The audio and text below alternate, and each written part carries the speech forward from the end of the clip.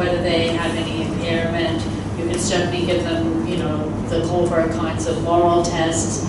So you would need to have an expert who could help to identify a valid, culturally appropriate, reliable test in your community for an offender in that age range, and see whether that is helpful. Otherwise, you're compelled to generalize from the larger body of studies at large that address that topic.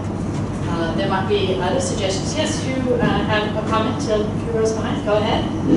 Yes, I'm wondering to what extent is the balancing out of long-term and short-term implication of the action that you engage in could be said to determine your maturity or immaturity, right? To an extent where, as she was referring a while back to Neva case, there were adults also who were involved in the same crime, and after the commission of the crime, they were crying, and I mean, in the sense that they deeply regretted what they did, right? But I don't think that if they had been mature or not mature should affect the determination of their crime. To an extent that even if they had overlooked the long-term implication of what they were doing, they will still be held responsible for the act in itself, right? So you're looking at their subsequent emotional responses or remorse as an indicator of that disjuncture between the long-term and the short-term effects. So that if you were asked the question about how do you go about presenting information that somebody might have engaged in criminal conduct and even understood that it was wrong at the time, but should still be brought within this doctrine of dola incapax, you would say that's one way that you can use that individual's own behavior subsequently to address what insight they had at the time. Because if this is the rationale that we are going to use, even adults may overlook the long-term implication and only focus on short-term implication. So I don't think that that should be a criteria for you to be able to determine whether the act that done was a result of maturity or immaturity. I see. So you're arguing that we shouldn't use that. Yeah, commission of a crime basically leaves one to focus on short-term effect, right? Because people think in long-term they are going to get away with the crime.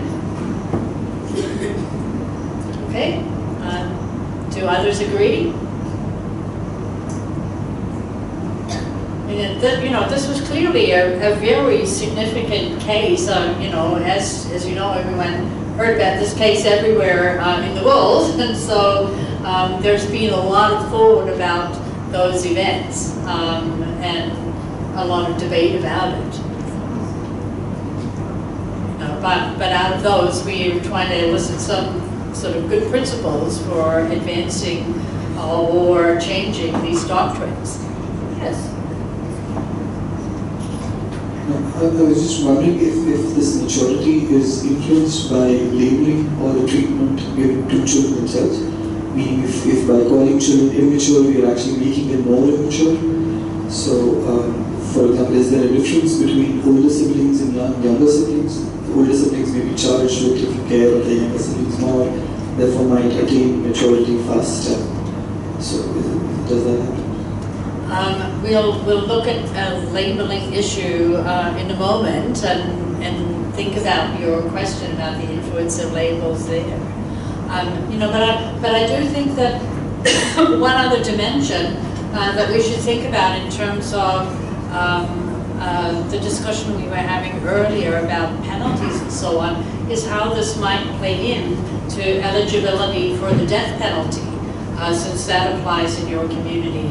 In communities where the death penalty can accompany severe criminal conduct, if the offender is under the age of adulthood, how does your legal system address that concern, particularly when the offender is right in that cusp period where, based on certain criteria, an individual can be processed in the legal system as an adult or processed in the legal system as a juvenile, would that mean that that person may or may not be eligible for a death penalty depending on that distinction? So, under the Juvenile Justice Act, if you are tried as an adult, even though the death penalty is prescribed for the offence, because you were a juvenile at the time of the offence, you cannot be given the death penalty. So if you're below 18, you cannot be given the death penalty. I think it's similar in the US, where I think there was a Supreme Court case, I think Roper versus Simmons, where the Supreme Court declared unconstitutional the death penalty for juveniles if you're below 18. And that's because in that state they had the option in very serious cases to decide that a juvenile could be tried as an adult. So what happened in that case was an individual was then, tried as an adult. It was a heinous crime, sentenced to death, or to life imprisonment or death penalty. In that case, it was a state where the death penalty applied. It was on appeal that ruling occurred, saying it was unconstitutional. And there were very evocative facts there, because no one seemed to have documented as clearly when that decision was made that in fact this individual was not only a juvenile at the time of the offense, but in fact had severe intellectual disabilities and had a mental age far, far younger than his chronological age. And all that was considered when this individual was processed as an adult was the chronological age. So sometimes in response to these issues of maturity, etc., you do need to have expertise on really the gap between chronological age and functional age in terms of whatever the dimension of interest might be. But yes, thank you. So that brings me to the next question is, if there is something called functional age, then how are we defining children in the first place? Why do we put 18, etc., especially when we don't let them drink, or don't let them drive, or don't let them vote, but we can incarcerate them for years. Is there a psychological sort of definition, apart from age, that defines children? Well, there are other dimensions. I guess age is a common denominator and is a benchmark at a grosser level. And what we really are exploring here is some of the circumstances where exceptions to that need to be made based on sufficient evidence, more than anything else. But I think that's a great provocative question as to whether age is just too crude and too simplistic a demarcator. And should you have a more individualized assessment in every case about whether this person is actually a child? I guess the way the law is structured now is that there is the option for a more individualized assessment, but it shifts the burden and the presumption shift depending on where you are when you make such an assessment. Yes, those are great sort of policy-oriented questions to consider, and I think comparing the way that different systems deal with this is helpful in showing up some of the weaknesses of different policy determinations that are made. So what do you think led to the fact that in India you have a cutoff of age 7 versus age 10? What kinds of things leads to the bar being drawn there arbitrarily at age 7 versus age 10 in other communities?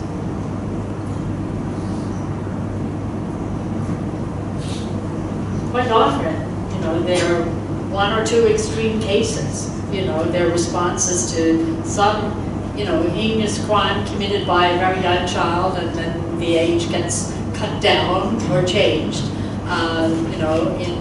in response to just one aberrant individual, when in fact the policy might otherwise be quite sound. So it's helpful to see what leads to that. Before I leave the R versus JA case, I just want to highlight what the circumstances were here so that you can see how this played out, because this was a younger boy, age 11. And I think some of the facts in this case circumstance are quite helpful to consider some of these gaps that we've been talking about between understanding and behavior. So this was a couple of young kids, age 11 and 12, two 11-year-old boys who invited a 12-year-old girl to go and play in the park. And she lived in that neighborhood and said yes. And so she spent some time riding on, one of the swings in Australia. It looks like a koala, so it's the koala swing or ride that bounces a bit. And the boys were chit-chatting amongst themselves about, how they belonged to a gang, and the gang had killed some family members, and now they had to follow the gang rules. And she overheard this, and then the boys wanted her to go over the fence from the park into a golf course and down into some other secluded area, and she refused. But then she was told that if she didn't comply, they would bash her, or one of them would bash her. And so she felt threatened, and so she went over the fence. And then when they got down to the more secluded area, the 11-year-old boy produced a cheese knife that he'd taken from his home. And then he threatened her and said that he was demanding to have sex with her, and it would hurt her if she tried to leave the situation. And so she was terrified and complied and removed her pants. And then, he climbed on top of her and attempted to have intercourse with her, but the facts were very confusing and nobody could confirm that intercourse had occurred until afterwards, when she reported the situation to her parents. When she got home, she was taken for a medical examination, and it was conclusively determined that, in fact, no intercourse had occurred, but it had been attempted. And so, if you look at the penalties associated with this, they were quite severe for an 11-year-old. Intent to inflict bodily harm, or intent to engage in non-consensual intercourse, as this was, it has a 12-year penalty, and then even if you didn't find any of the intent, just indecency such as occurred has a 5-year penalty. So what happened next was the prosecutors or the police wanted to talk to the boy to find out what his moral understanding was of the criminal conduct in which he had engaged. As you know, you're not required to speak to the police. You don't have to participate in an interview. If your right against self-incrimination is paramount, the police have to respect that. And the boy's mother advised him not to speak to the police, and so they had no interview to go on. So the questions about this case that flow are exactly the kinds of things that we've been talking about a bit here. So if the child's issue here is what do they know about the criminality of the offense, how can the prosecutors start to establish it if they can't even talk to the child to try to make a retrospective determination? In this case, if you looked at those facts at all, what was going on in J.A.'s family in his personal history? Did any of you look at any of those facts? We know what happened in the park and the golf course, but what was the background, aside from the stories they were talking about gangs? Were there any facts that you think about J.A. had a bearing on the extent to which the prosecutor could or couldn't make this determination about Doha and Quebec's?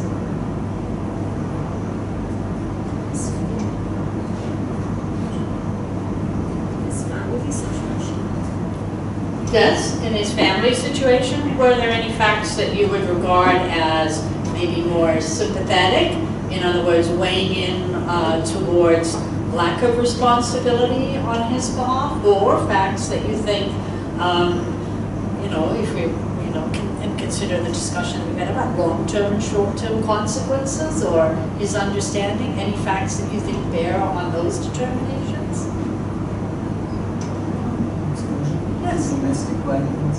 Sorry, you start with the microphone and pass it over. Probably the fact that his mother asked him not to say anything. Could that be an indication of the fact that they don't want to own up to something that they may have actually done. In the family, it's a value that he realizes that you don't take responsibility, or you don't need to take responsibility for what you've done. He's been taught that at some subconscious level. So possibly, but that's a legal right that I think most of us would regard as a very important legal right. And I think there are other facts in this case to draw on. We don't need to go there. So what else was in the background? In the family, there is exposure to domestic violence and an extreme antisocial behavior by the father, and drug abuse by the father, which is also rising from father having bipolar disorder. And then his own history of past fighting, etc. in school, and sort of emotional disturbances in school. So that was considered to.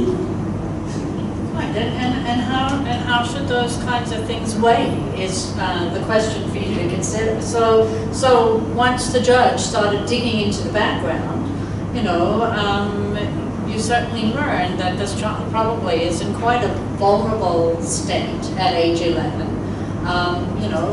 It hasn't got the greatest family stability in order to promote pro-social behavior. There were a number of things that the court concluded made the child more vulnerable, both in terms of his own personal history as well as what was going on at home.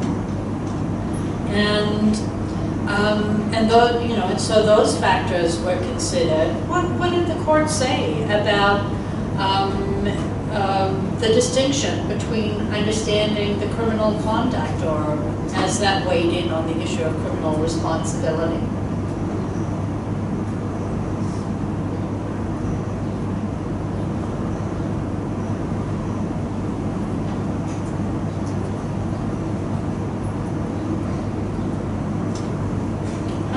Yes, go ahead. So makes a distinction between understanding the gravity of the act. So he might understand that something is wrong and understand something is mischievous, but the judge said that that's not enough to ascribe knowledge to the person. It should go beyond a classification of the act as mere mischief or mere. And exactly, and in particular, he said that for this point, it was more like acting out a fantasy than deliberately setting out with adult criminal intent. That his ability, in the judge's view here, to really discern what was going on from an absolute fantasy based, on modeling the wrong kinds of adult behavior was such that the judge did not feel that connection between engaging in the behavior and understanding the behavior was met. So it was exactly that issue that we have teased apart a bit about the gap between committing the conduct, which was not an issue here. There's no dispute about what happened. With all of the evidence from all of the children, they had a clear picture of what happened and how it developed. But the issue was what inferences you draw from all of that. And so at the end of the day, the judge in this case, felt that they had to apply the doctrine of dolae incapax to this 11-year-old and not apply those very severe punishments that might otherwise have been in the picture. And so the question that I thought the judge also sort of took account of the fact that the wrongfulness was in very childlike terms, where you saw it as mischief that you had done. It's something which is not right, but the gravity of what all it meant in the adult world was evidently not something that the child really. Right, so those issues of long-term versus sort of short-term consequences, I think, can be read into those determinations of the fact.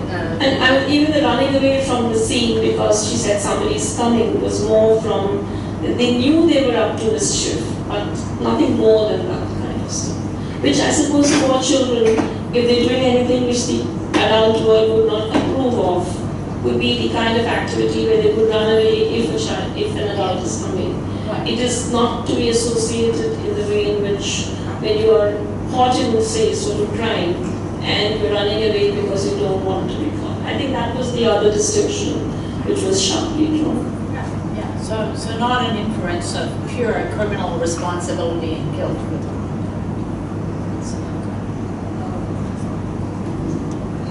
This is probably not pertaining specifically to the case and the fact patterns of the case that we're talking about. But to add to what Professor Dhanda has been saying, that between the age of 7 and 14, the transition from concrete operational to formal operational is actually riddled and replete with a lot of imitation. So what we tend to see in cases such as this is that there is a complete annihilation of the possibility of what the child is doing is just an imitation of something that he has seen. And when we are calling it as imitation, it's again a term that development psychologists have come up with. For children, it is quote unquote play. So the play that they do, I mean, when I'm talking about it, it's coming more from the education point of view. But then if we start looking at the connections between what the child does as play and its consequences in the adult world, which Professor Dhanda has been, telling, the difference is stark. The implications are huge. The consequences are absolutely very high. I think so that's the very helpful in light of this discussion to make that distinction as well about the role of imitation and role play versus actually deliberate intentionality with adult understanding. And what we also find in education is that this idea of play and imitating what adults do in their own small congregation tends to go till the age of 18. So how the professor delivers a lecture in the class, a small tutorial group with just 2-3 people, one of them doing it for the others, is something that we have observed. So I was just wondering whether this overlooking of the fact that what the child is doing is not having a criminal intent, but an imitation of what he has seen in a movie or he has seen people do. This takes us back to how the environment is at the home and a whole lot of other variables which in reality cannot be replicated in the code. Sure, and I think the issue here to focus on was whether the test is really apt. And I think we've highlighted from a number of standpoints now how maybe the test has some shortcomings on its own, in its bold terms, that we're inferring many things in order to make it a more useful test. So that's a very helpful discussion. All right, so we're going to wrap up a bit by coming back to this labeling theory issue that we've discussed in a few other classes and see how that works in a juvenile context, and particularly talk about also another strand of our discussion about traditional versus non-traditional kinds of legal procedures as ways to deal with the many layered issues surrounding litigation and how they play out in this instance in juvenile cases. So the essence of labeling theory is that if you attach certain labels to individuals, whether it's in the context of insanity in criminal cases, or in this case really notions of perhaps delinquency or criminality attached to children, when that causes people to internalize that they are criminals and think of themselves in terms of those many ways with all of our multiple identities and roles that we've discussed. If you start to think of yourself then at a tender age as primarily criminal, then that might have a very negative effect on your ability to allow those other facets of your identity socially to develop equally, and might then lead to more recidivism or more continued juvenile offending. So that's the fundamental theory that some researchers have tried to test. And the notion that they had is that the more contact you have with the criminal justice system might lead you to internalize that you are therefore an an offender and a criminal than if you're kept away from the criminal justice system. So part of the whole principle of diversion definitely has a relationship to some of the psychological theories on labeling. So keeping people out of detention centers, keeping them out of the criminal justice system can be accomplished instead by using alternatives such as informal youth justice conferences where totally different procedures arise. And these are even separate from what I was talking about in relation to drug courts and those other alternatives, which are a form of court. Conferences are not at all. You know, so the prediction is that the more stigmatized you feel by the contact with the justice system, the more you will be inclined to recidivate. So recidivation is often the outcome variable or dependent measure in psychological terms that you're looking for to test the impacts of these theories.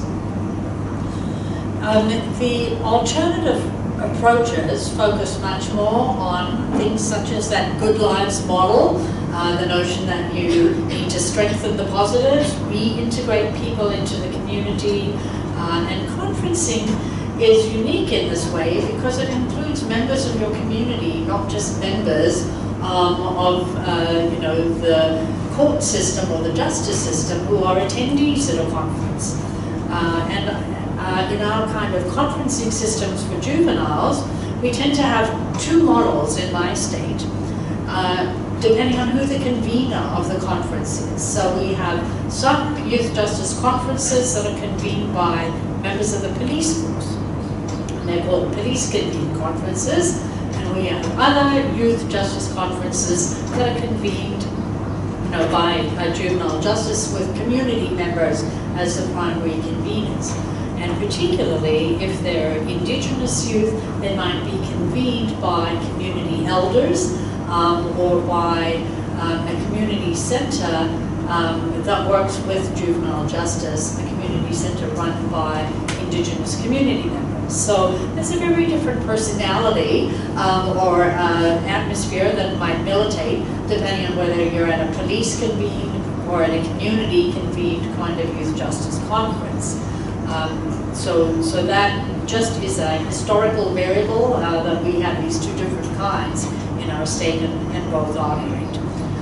And over the years, I think some of those differences have become less pronounced than they maybe once were. When formal comparisons have been done of just recidivation rates, you know, which are arguably quite a difficult dependent measure, you know, because you have to wait a long time to see if people reoffend. You have to have engagement at a formal level with the criminal justice system to get those measures of further reoffending. And there might be other offending that has occurred that you never measure or never know about. So you know, it is a fairly, what I would say as a social scientist, a blunt instrument compared to some other instruments for really testing the efficacy or effectiveness of conferencing models. But when those have been done, they have showed reductions in reoffense in New South Wales, for example, in studies of 15 to 20% reductions. So they're not removing it, but they appear to be reducing it. There are also differences in the formal evaluation based on the type of crime. So certain crimes seem to have better responses in terms of recidivation than others, you know, so violent offending in particular. But drink driving was not affected. So the recidivation rates for drink driving offences by young people were just as high before or after either traditional court processes versus the conferencing. So something about that crime, you know, was outside of the legal process being driven by other factors. And when And in fact, they increased, I don't know by how much, but they went up. The ones where there were absolutely no differences were property and shoplifting crimes. So the intervention seems most significant for violent types of offending. And this slide over here just gives you a little bit more detail about youth justice conferencing in my state, in terms of the proportion and number. And you'll see that actually the completion rates are quite high. So what we've got here is within a 12-month period, an indication that there were 1,400 and something conferences, but they include more than one offense in many instances. So they actually covered twice as many offenses. So you could guess that a lot of the offenders were charged with at least 2 kinds of offenses per conference. When we looked at the extent to which the police were, present and conveners who had initiated this, that was slightly less than half. So they might be initiated by community conferencing for the others.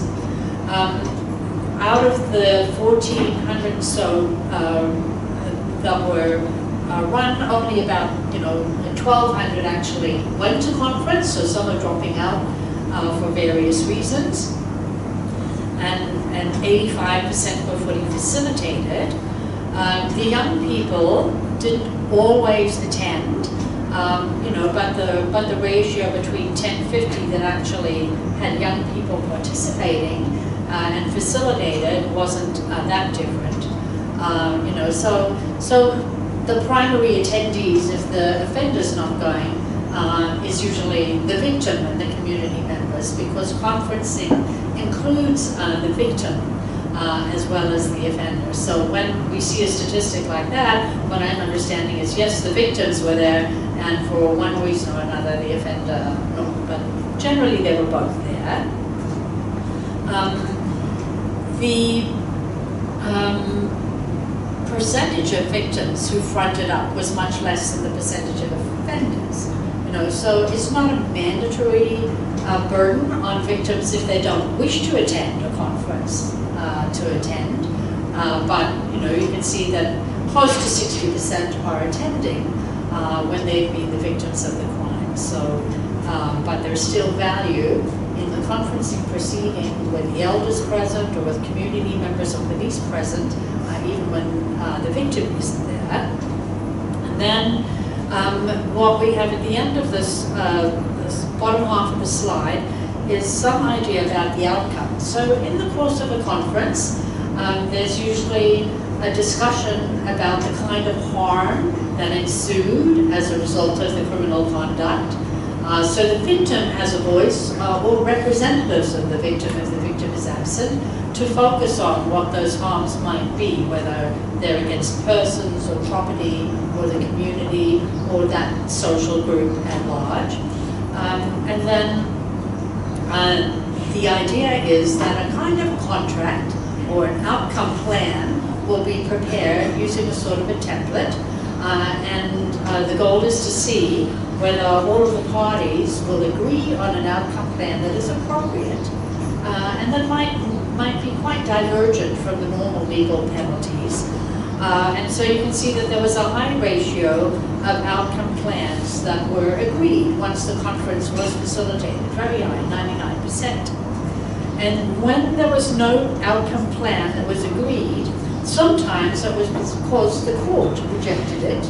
So the parties would have a conference and send the plan off to the court to see if the court was in agreement, and only in a very small number of cases did the court reject it. We don't have the reasons here. And sometimes there was no outcome plan because the victim and the offender just had no consensus. So again, those reasons aren't elaborated, but it's those together only add up to 1% of the cases. And then the criterion in our system is that once the plan is agreed, it has to be fulfilled, fully implemented within a 6-month period. And if that falls apart, then I think things get referred back to the traditional criminal justice system.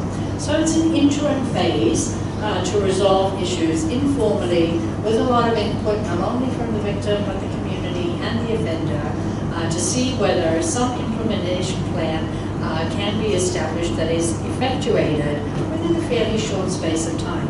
And so out of the total group, 87% actually were implemented in the time frame, so there's a bit of follow-up, usually by the convener and others in the community to ensure that the young offender has complied.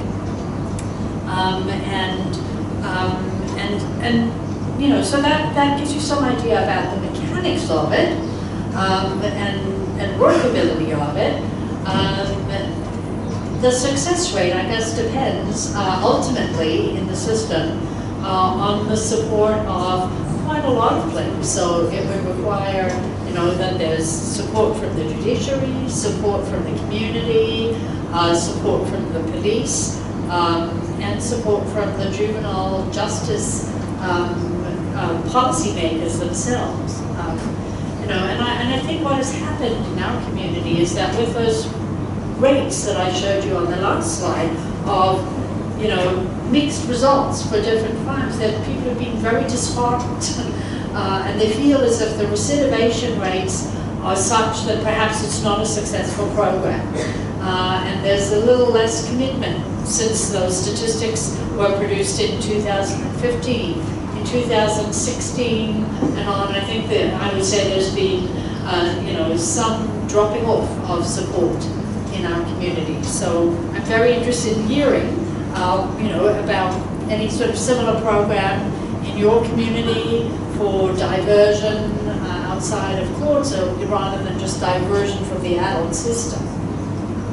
I was just wondering how this is drawing from the whole restorative justice, you know, paradigm of looking at the criminal justice system, and because I have a feeling that possibly the RJ efforts go a little beyond this and kind of have, you know, address the whole issue of individual hurt and that psychology more frontally than just, you know, like seeing the victim as center to the entire discourse, and hence making people feel that whatever they've lost by someone else, you know, assaulting into either their privacy or their sense of what you expect from others, that gets addressed more squarely, and possibly also the business of repentance and apology, and, you know, all of that trajectory is looked at more closely. And that was one parallel which I had in mind, and the other was like kind of effort which people did around truth and reconciliation, you know, like, because this, I mean, the conferring idea and the fact of your having these conversations seems to be sort of saying that, you know, you cannot make it like an objective and distant kind of an activity. It is something you just hit an individual, you've done something wrong, and somebody else has been wronged.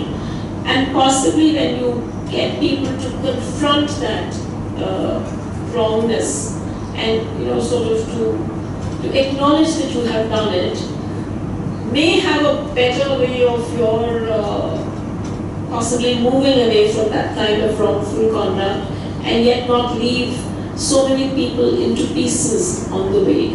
I just wanted, I mean, I'm making this kind of a triangular connection, and sort of like more wondering from there. What we have basically is, because of the diversion system, it's like some level of work that people are doing with the delinquents. Not a community kind of an exercise, it's more like preparing individuals who have done wrong towards a certain body of capacity building. And it's more a non-governmental exercise. Some level of organizations were involved in that process. But to the best of my knowledge, it's more an interaction with the wrongdoer, not so much as also taking on board the people who are victims of that wrongful conduct. I would say that a lot of the youth justice conferencing models fit with restorative justice. Although it's not always clear exactly what model is being applied once they're implemented, you know, statutorily. That might only be apparent really on the ground, but I think that broadly restorative justice is the most common. And so all of those attributes that you've highlighted about what's involved in restorative justice would traditionally be present then.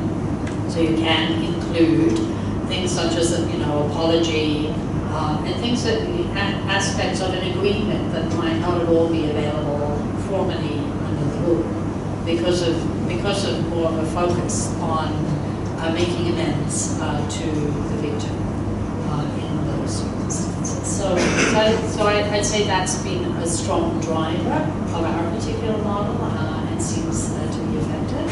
And in terms of getting the offender to take more responsibility, it does seem as if that's a very effective psychological trigger to produce more resistance. And I think that same trend was very clear in the program that we discussed a few days ago about the diversion at the pretrial stage of the child sex offenders who had to take responsibility for their conduct as part of the therapeutic program that they underwent, and is really the defining feature of that particular program. And so there seems to be some, important notion out of that practice that is characteristic of these types of conferences that is quite absent from many formal traditional legal proceedings, where if you look at the kinds of behaviors that are stimulated in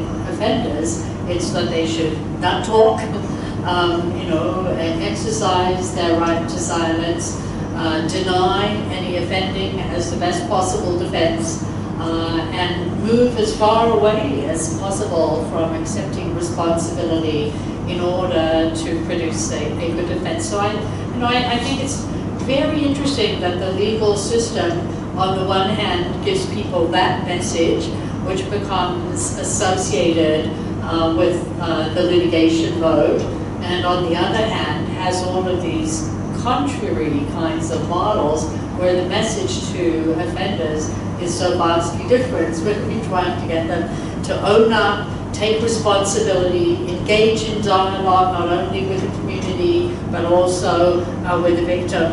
And I guess if you're committed to one or the other, you need to think about how does this all fit into the greater picture when people are going to be released into the community after a traditional kind of sentence, or integrated back into the community during these community kinds of interventions that are so different.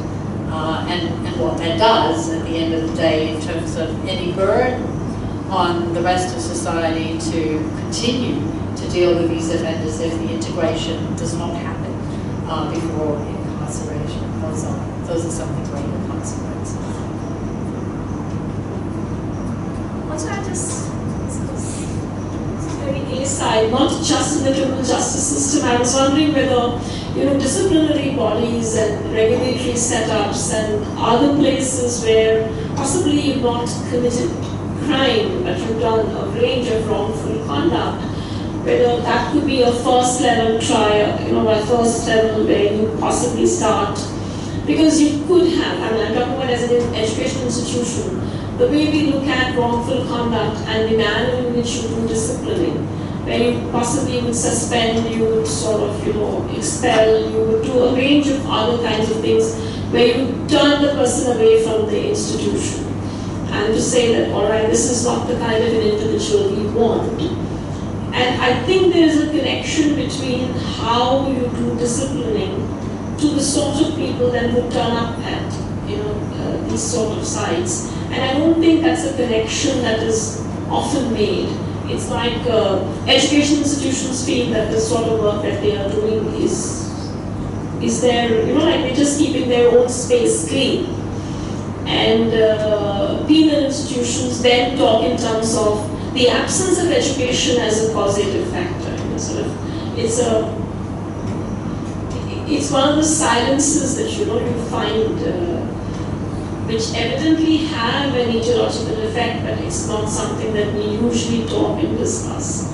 Because you talk about youth conferences and that mode, so it's something I have been like nodding quite a lot about, so as to can we sort of really disconnect disciplining from whatever penal reform you want to bring. I think out of some of the research on conflict resolution processes, if we don't think about it just in terms of ADR or anything, but just conflict resolution, even separate from the law, the general effectiveness measure seems to be that the earlier there is this kind of informal intervention, the more likely you are to ameliorate the issue, so that you don't end up polarizing people in the way that often ensues once more formal proceedings are instigated, whether they're within an administrative context or not, or towards litigation, because that is a very divisive kind of intent, whereas the idea of getting a group of people to sit around a table, and the usual model in conflict resolution, is trying to have more of an oval table or a round table so that you don't polarize people even by the furniture, and get a more engaged discussion where people will be equal contributors, modeled by the furniture, so that you have a better chance of resolving things in a more humane fashion. So, I would say that if you just look at what goes on in conflict resolution theory, that would be very supportive of that kind of notion. And it does require, attention to things as soon as they bubble up, rather than waiting for them to become repeated or long-standing behaviors. If you have the ability to do these very much more gentle interventions earlier on, they tend to be preventive, as well as people are more responsive before they get out of hand. So there are quite a number of aspects of conflict resolution theory that I think are helpful for the law to consider. I did want to jump back to the labeling issue because I realized that I didn't really highlight on this slide that when measures were taken of the stigmatism, by specifically using a scale that measured the degree to which someone felt stigmatized by the court process, even though other things might not have predicted recidivism, those internalized feelings predicted recidivism. So it was an important feature that I forgot to emphasize, that just what the individual experiences, separate and apart from the context, is important. And so some people might be more or less sensitive depending on their exposure to the legal system and how they interpret it and so forth, but you can be vulnerable in that way too. I think we're right at the end of my discussion points. To wrap this up, I think some of the things that we've talked about just in our last discussion about harshness of different kinds of internal administrative systems and parenting raise quite a lot of questions about negative versus positive reinforcement in a multitude of contexts towards people and how they respond. And I think in some cultures there's been quite a dramatic shift away from things like corporal punishment and corporal discipline in families, as well as in schools, as well as in broader legal communities, although there are still some communities where you can get lashings for criminal violations and other kinds of physical penalties, including the death penalty for us to think about. But in general, there has been a shift away from that, and sometimes there's quite a generational gap, and it may take a while for other cultural values to overtake things, get the legal system to catch up. But that's been, I think, well driven home in many communities and families, and I've certainly seen that in my own family, where after one of my nieces had young children and their grandfather was disciplining them by whacking them there was a family crisis over whether this was appropriate or inappropriate behavior. You know, the arguments are made about, you know, this is what we always did. It didn't hurt our children. You know, this is what I had the rights to do as a grandfather in trying to instill discipline in my young grandchildren, you know, and the next generation saying, no, this is not appropriate, you're not allowed to do this in my house, I don't want my child treated like that, I don't believe that this kind of discipline is going to be helpful. And you know, if we look at all of the research that I've summarized, you'll see that those underpinnings of that shift are corroborated by the evidence base that we have been looking at. Other quite interesting things to consider as we prepare for our final discussion on Thursday, again in this arena, are cultural differences. And there was a small section in our chapter just on the role of cultural differences towards criminal responsibility and severity of crimes committed by young persons. And what was interesting was to see the contrast between individualistic cultures which did not regard that behavior as serious as the collectivist cultures. And that's, you know, that's an important issue to think about in terms of how that plays out in the sanctions in the criminal justice system at large. So if there is such a difference in mostly Asian and Eastern collectivist cultures, you know, where the opprobrium that is attached to individual delinquency compared to what you find, you know, in more Western individualized cultures, you're likely to have a very different outcome in the way your juvenile system responds to those issues. You know, and I guess the last theme point or take-home message is don't forget about those circumstantial environmental factors in producing responses to behaviors, whether in the family, the way the juvenile justice system responds to young people, or the causes of crime itself. Okay, so I'm going to terminate there. If there are any burning comments that someone wants to add today before we close, we have a few seconds or half a minute or so.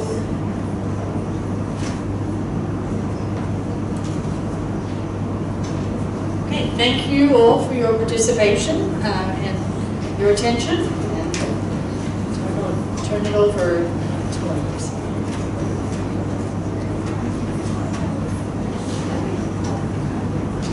I'm just taking your attendance also. Abhishek Jha, Anjali,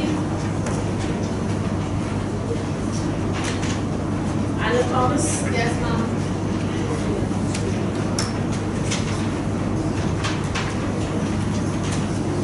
Abhinendra Khare. Yes, ma'am. Diksha Singh. Yes, ma'am. Monica Donald. Yes, ma'am. Ashita Reddy. Yes, ma'am. Karan Gupta. Yes, ma'am. Nikita Surpi. Yes, ma'am. Akshita Pandit. Yes, ma'am. Falguni Kalla. Yes, ma'am. Pradyuman Kasta.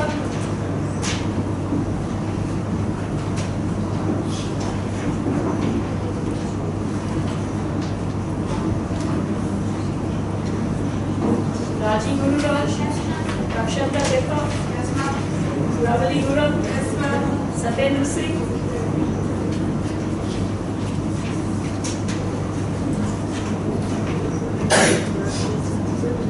Shantanu Mathur. Sonali Lala.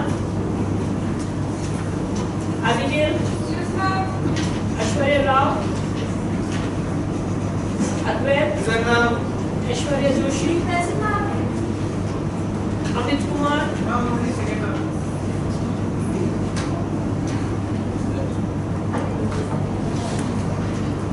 Apurva Singh. Anand Madhyala. Yes, ma'am. Ayushi Raghuvanshi. Present, ma'am. Devrishi Mishra. Present, ma'am. Jyotsna Gurumurthy. Present, ma'am. Komal Khare. Present, ma'am. Ravish Paliwal. Yes, ma'am. Mayank Lal. Yes, ma'am. Prindu Daya. Yes, ma'am. Mukbang Present, Patil. ma'am. Neha Shivare. Present, ma'am. Purvi Khanna. Present, ma'am. Rahul Joshi. Present, ma'am. Vijay Loki, Present, ma'am. Rohit Virapati, Present, ma'am. Pavani Kennedy, Samitesh Singh, Yes, ma'am. Soumya Asthana, Shakun, Shashank Mani Tripathi, Shubham Patsalia, Shubham Sancheti, Present, ma'am. Shubham Sharma, Present, ma'am. Shri Chandana, Sujana Bain,